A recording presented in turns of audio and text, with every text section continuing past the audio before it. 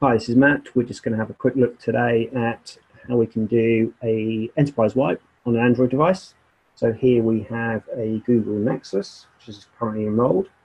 So what I'm going to do, quite simply, is trigger the enterprise wipe. But just so you know what I'm going to do then, I'm then going to change to a different application called a PowerSoft Mirror, which will show you the screen of my Android device. So we should be able to capture that enterprise wipe. So from management, enterprise wipe. So if you wanted to, you could wipe it and prevent the device from re-enrolling, but I'm not going to do that. And it's successful. So I've now flicked across the device itself.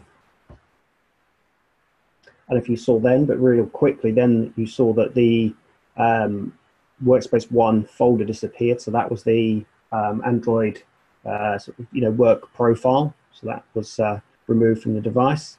If I scroll down, you may see the work profile has been deleted. So you can see that's actually occurred.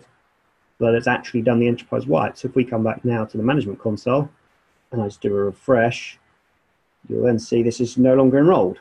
So it still sits in the console, but it's not actually enrolled anymore. If I wanted to remove it completely from the database, I can just go through and delete device. And then that's removed from the database too. Okay. So there you go. That's how easy and quick and simple it is to do an enterprise wipe. Thanks for your time.